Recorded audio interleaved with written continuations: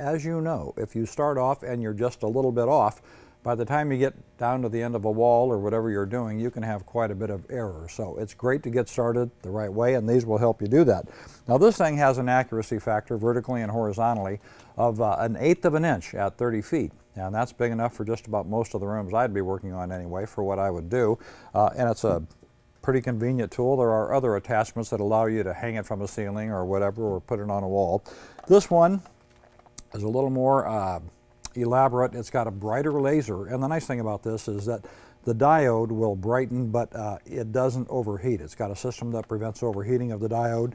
And here again you get a horizontal and vertical line, and you also get a vertical plumb. You can't see it, but there's a spot on the ceiling, and you get one at the bottom of this thing on the table as well. So you get a plumb line, vertical and horizontal lines that are nice and level and square and flush and all those great things. This one offers a little bit of a different feature in that it's got a laser that projects out front and horizontally and vertically, of course, but it also projects out to the side at 90 degrees, so you can square things. For example, if you're doing a floor layout, this would be a really nice thing if you're putting tile down on the ground to get everything nice and square and straight across and straight forward. So any one of these three is a great tool to have, and we've got them all at toolbarn.com. Check out the product page.